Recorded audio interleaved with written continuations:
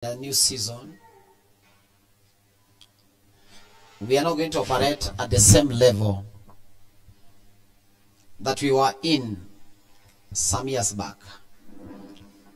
God is elevating us to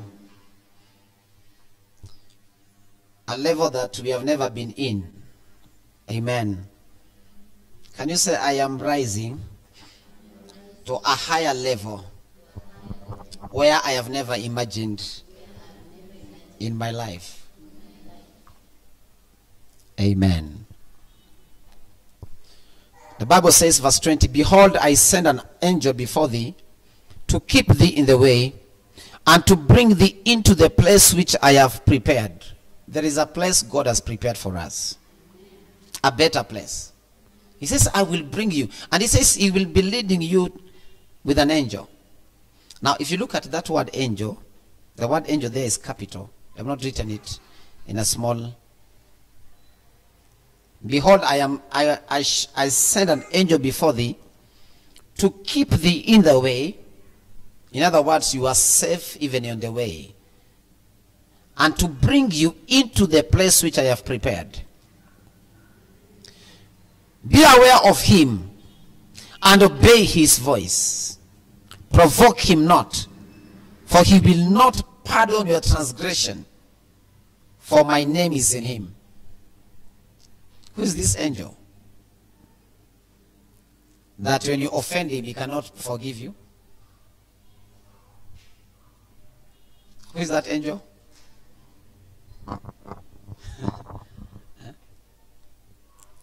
God is telling the Israelites, this is after they have just left Egypt. I will send ahead of you an angel who will direct your path. You need to listen to him. Do not provoke him, because he will not pardon you. For my name is in him.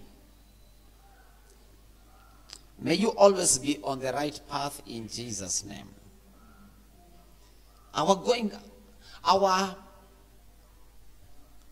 Our way of life is not always in line with the will of God. That is why sometimes you find accident. If I'm saying accident, I can also mean the kind of accident that normally happens. But what I mean is, the accident I'm meaning here is when things do not go as you expect. And then you sometimes wonder, why are things not happening the way I expect?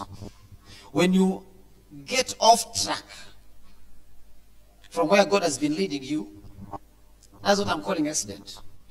Because you get lost. Kuna mtu ameipotea akienda Mali. Wangapi wamepotea wakienda Nairobi? Ulipotea? Nairobi. Ama watu hawaendi Nairobi. Ulitumwa Mali. Hata unashangaa ukitoka kwa gari utaenda wapi? Unajua kuna watu wengi walipotea hapa ndani pia, najua.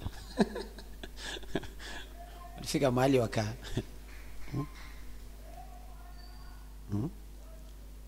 I am saying that God will guide you in Jesus' name, so that you will not lose track.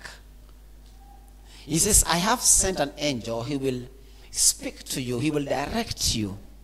But you don't provoke him, he says.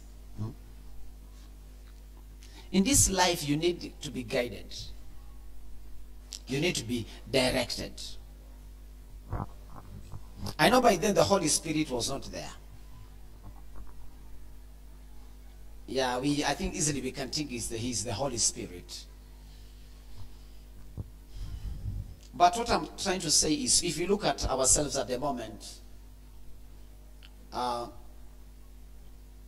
we have the Holy Spirit with us. The Bible says in the book of Isaiah, you will hear a voice from behind you that will tell you, this is the way, walk therein. How are we led, as who are spiritual? Yesterday I was standing here and preaching like I've done.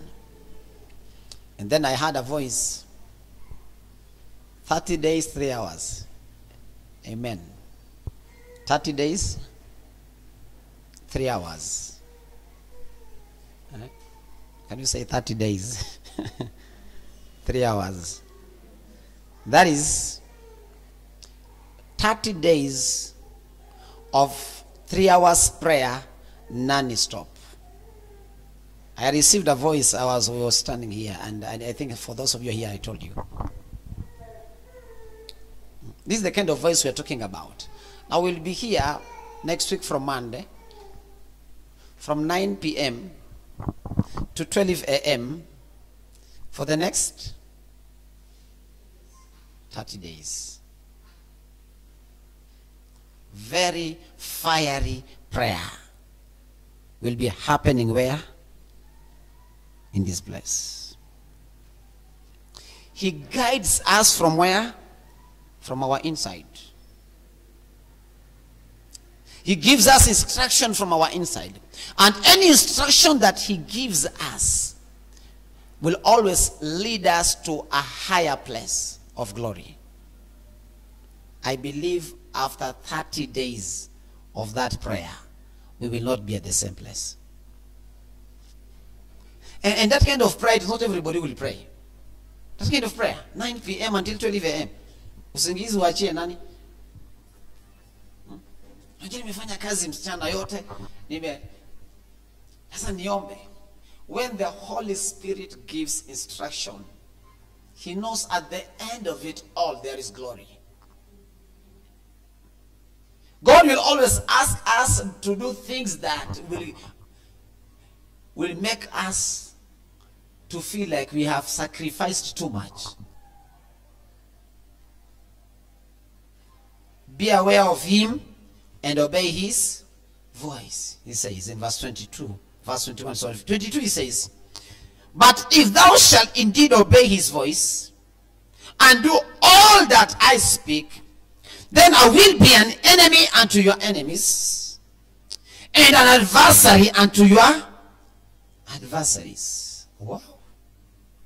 When you receive the voice of God, the instruction of God, and you begin obeying, instantly your enemies become his enemies. Instantly. I think sometimes we fight battles that we should not fight. Yeah? Kuna fight zingine tuna fight wakati mwingine unapigana na mtu ameniambia hivi, alisema hivi, amesema. Wewe just realign yourself with God and let God take care of your enemies. Amen. Do you people have enemies? Nobody has enemies. We have so many enemies. Human beings. There's some human beings who are always opposing us. There are sorcerers somewhere that are working against us. There are witches that are working against us. When I was in Ethiopia the other day, lost prophets, the one that came here the other day, there was a spell that was released for the father of another boy. Walitupa tu kitu. Walitaka baba yake akuwe, huyu mzee akuwe kilema, kiwete, na kijana mdogo akakanyanga, his firstborn. So miguu ikabend. I think it is on my, nimepost on our Facebook. Miguu ikabend, ikakuwa so walimbeba wakamleta kwa conference. So the prophet prayed for that boy. And the leg, the bended leg did what? So she said, what was sent for the father got the child. When you walk with God, nothing the enemy does against you shall prevail on your life. Nothing. You live a life free of stress. You live a life free of struggle. You know something called struggle? Maisha ni ngumu. You can't talk about maisha ni ngumu when you're worshiping him in spirit and in truth, when you're doing what the word of God says. All God is saying here is, hear my voice and do what the one that I sent is telling you. I want you to look at this verse. This verse is for the Old Testament people. In fact, we need to live a more glorious life more than these people here. Us, we need to live a better life. They don't even have the Holy Spirit like we have. The biggest challenge of any believer is to obey God. The Bible says this, you go and do exactly opposite. Can you say, Lord, give me grace to obey your voice every day of my life? The problem is, if you don't obey what he tells you, he turns to be your enemy. The worst thing about an anointed person who has lost his ways is the anointing on the inside will turn him against God. It began with the devil, Shetani. He was anointed, he rebelled, and he became the enemy of God. Saul is another one, King Saul. He rebelled against what God told him, and he became the enemy of the enemy of God. May God give you grace to obey.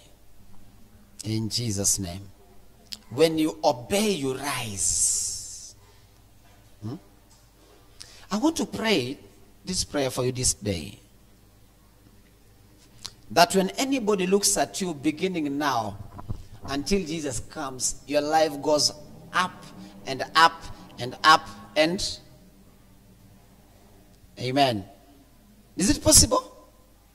Yes. You can just go up and up and up.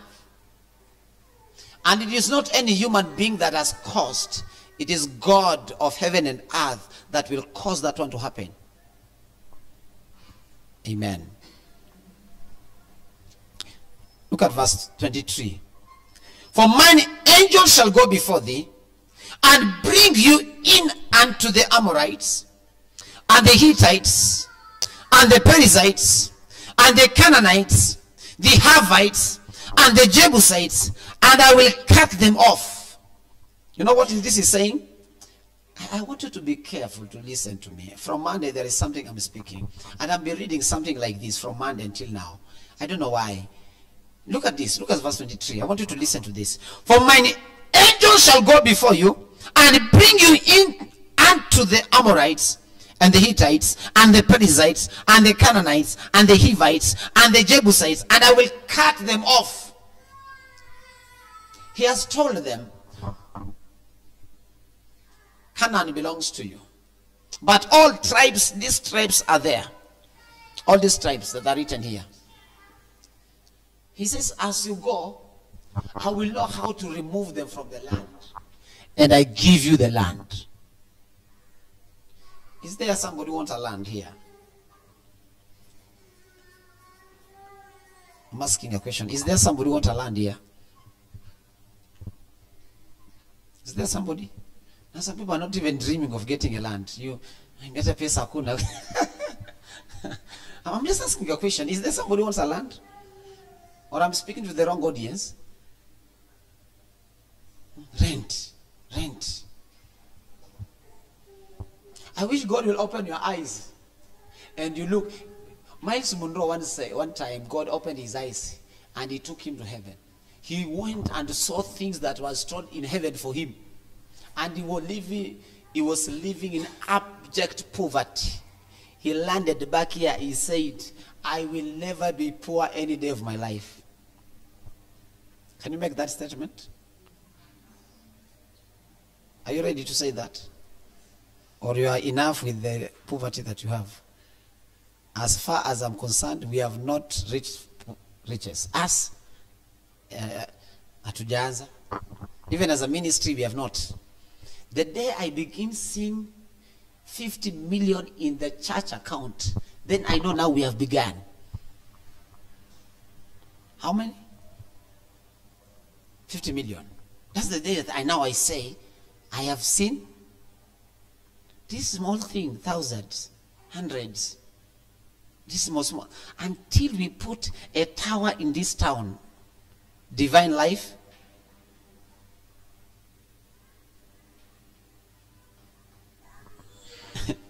Look at this verse. It says, I will drive them out from before you.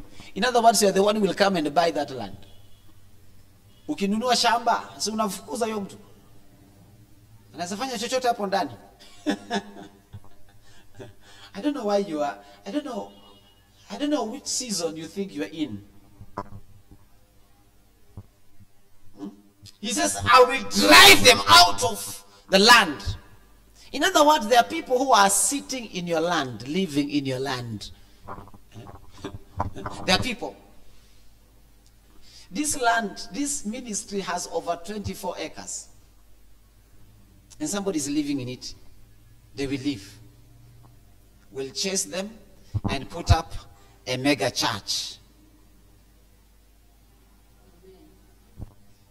Ninyi mko hapa tu hapa. Wengine wameenda mbele. Look at this. And it happened, he did for them. Can you say anybody that has my possession, I command you to bring it to me.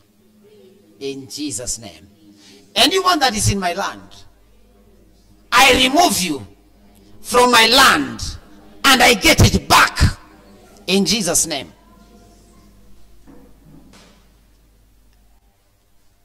I know I'm speaking like a cheese, you know, like a crazy, see you. Like a crazy. Well, what I'm talking is, it doesn't make much sense. For some of us, it is fantasy. You're like, Pastor is daydreaming. I am not daydreaming. I don't daydream. Amen. I don't daydream. I don't. I don't daydream. I am telling you what I am hearing.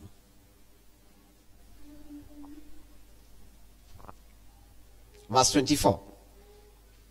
Thou shalt not bow down to their gods, nor serve them, nor do after their works, but thou shalt utterly overthrow them and quite break down their images. What is this saying? This one is talking about they are worshipping idols in the land. The idol they are worshipping is having influence over the land. You, when you come, break those altars, remove it, establish the altar of God, and rule the land by the presence of God in that land. That's what he's telling them.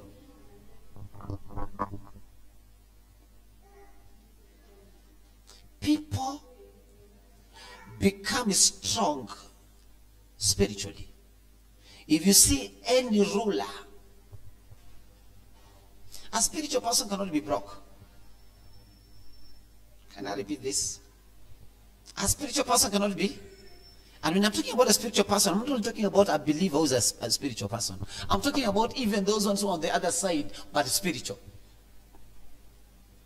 They do things in their own altars, sacrifices they make. And they come and take over a town like this. Hindus, Muslims, who are reigning in the cities, towns of Kenya, they are spiritual more than believers. A Christian who is spiritual cannot be poor. And listen to Pastor Chris, who was saying yesterday. It is not about the money, whether you have money or you don't have money. With empty pocket, you can rule a place if you're spiritual. Are you able to hear this? With empty pocket that the money is not inside, you can rule a city. Did Jesus come with money? I'm asking a question. Did Jesus come with money? Ama mbinguni, ametoka mbinguni, kwa hivyo pesa zimejaa. Money is not God's idea. Money is never God's idea. God never invented money anywhere.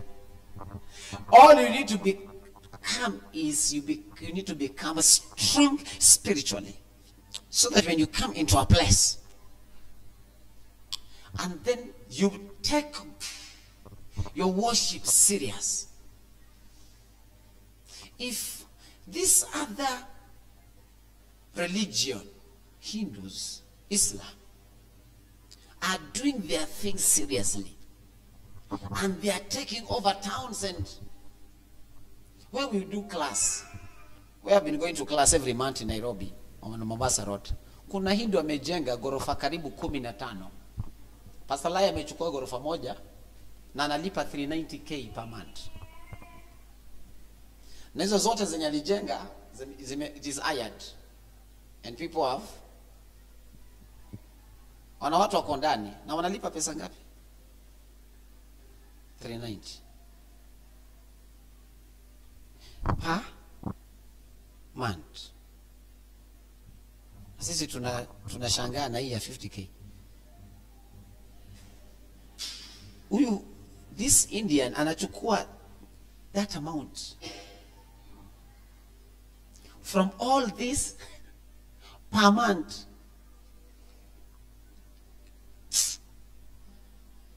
Hey, may God make you rich.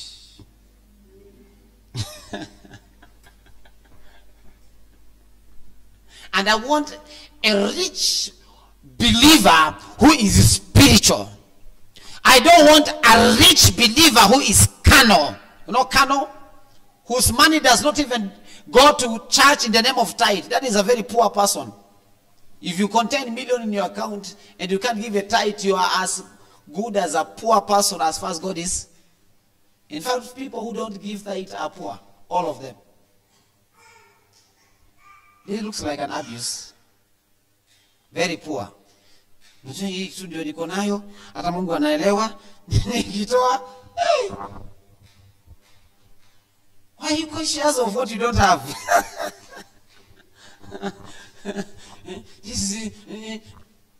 You are very poor.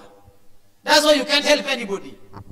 People who don't give tithe can't help anyone. Too selfish. Hebu nikuulize swali. Hii swali najua mnapenda kusikia chenye mimi nasema. Kama leo hutatoa fungu la 10 na ile elfu ngapi unapata? Assume MacBook unapata 20,000. Kama utoe 2,000, ukipata milioni 2 ndio utatoa. Hiyo wakati unaangalia 1,200 unasema hii ni nyingi sana. Hii ni nyingi. Saizi pia 2,000 ni nyingi. Na wewe unataka Mungu akubariki kutoka wapi?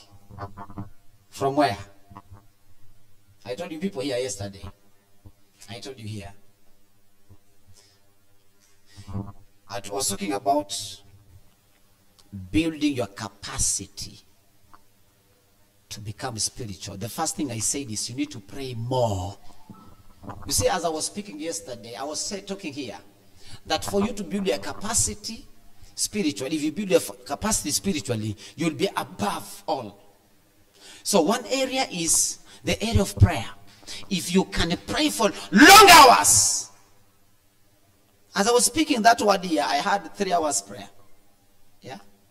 Long hours. This morning I also telling some people here in morning devotion. If you can't read a chapter per day and you want to tell me you're strong spiritually, you're very weak. You can collapse anytime. No wonder a small problem come and you are unaanguka kama gunia.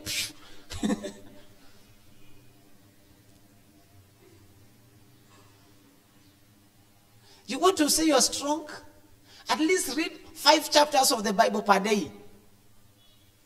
And then finish the whole Bible from Genesis to Revelation in a year. Then I can call you strong. Otherwise, you are very weak. Ni karatasi tu inatembea. Inatembea inaenda na wewe. I have watched the people's life who are very strong and have established a big ministry. Bishop Cathedral was here the other week. Last month. He told us he reads 10 chapters per. And he's in charge of 27 churches. Wewe hata chapter moja na unasema wewe ni spiritual. Oh my God. If you can pray 3 hours non-stop, you can turn something around. I think the other thing I said is, if you want to have money, you don't pray for money. You do what? Give. If you want more money, give more.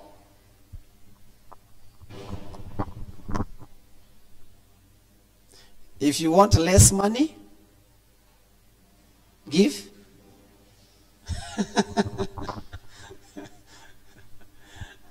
Give less. Wow. I don't know how I'm coming there. That is how you become strong. You become financially strong when you give more. You become very strong in the knowledge of the word of God when you take enough of the word of God every day. Now, when you now begin prayer, long hours of prayer, after 30 days of 3 hours of prayer, praise and worship. I think Juma is here and these guys are here. We are praying for 3 hours from Monday. From that is around that what? Monday is when? Monday is date 16. And we are praying until date 15 of October. Now morning devotion iko. Amen. Na mimi nitakuwa hapa 4 pia nimesimama. Hata baada ya 9 to 12. 4 pia tuko mpaka 6. Ukitaka kwenda kuanguka kwa kitanda, enda anguka.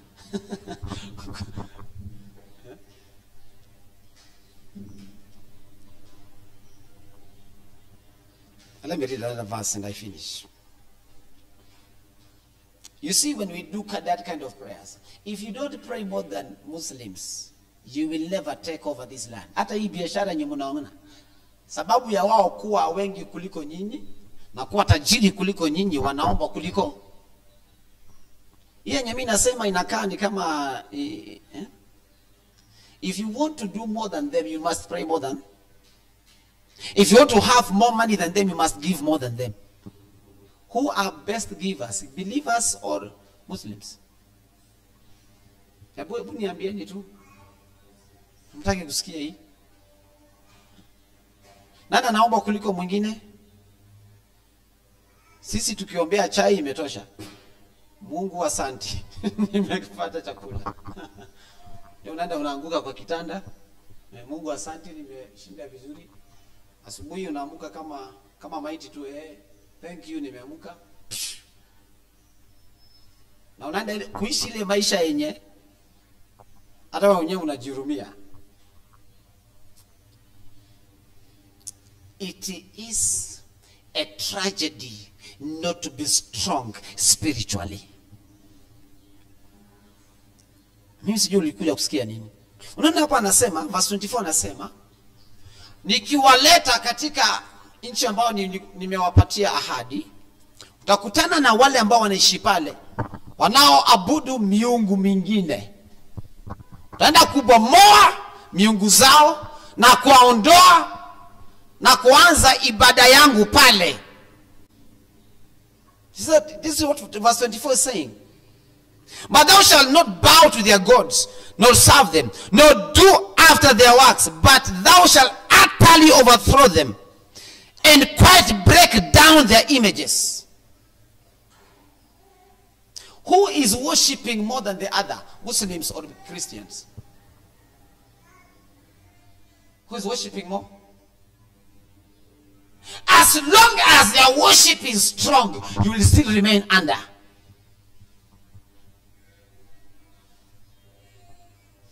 Look at verse 25. And you shall serve the Lord your God, and he shall bless thy bread and thy water, and I will take sickness away from the midst of you. Do you want to tell me it is a must to fall sick? Look at this verse. And you shall serve the Lord your God, and he shall bless your bread. You will bless your bread when you serve him, not when you just eat it without serving it. No wonder some of us eat food and then we have sickness in the body. No service of God. So you eat and it becomes another thing in the stomach. You shall serve the Lord your God, and he shall bless your bread and thy water, and I will take sickness away from among your from the midst. Look at verse 26. Very powerfully.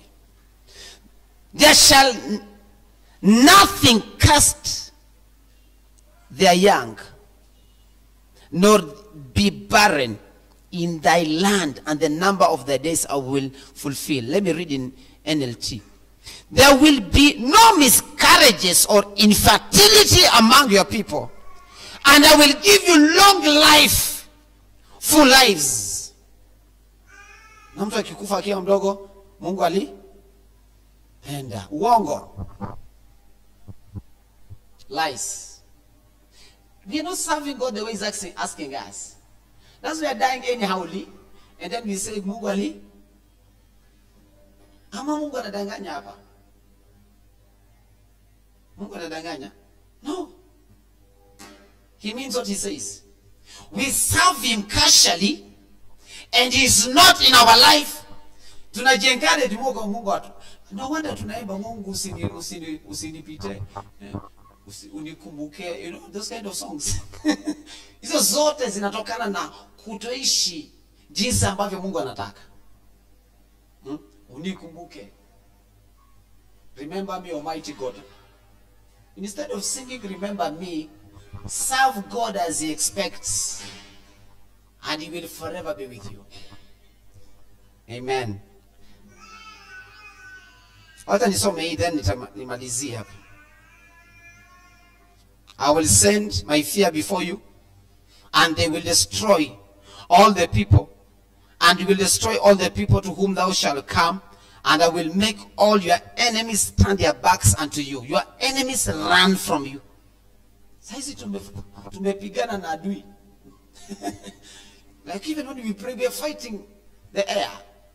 You have so many enemies, so many opposition, so many things. You are fighting everything. Na ni kama kitu.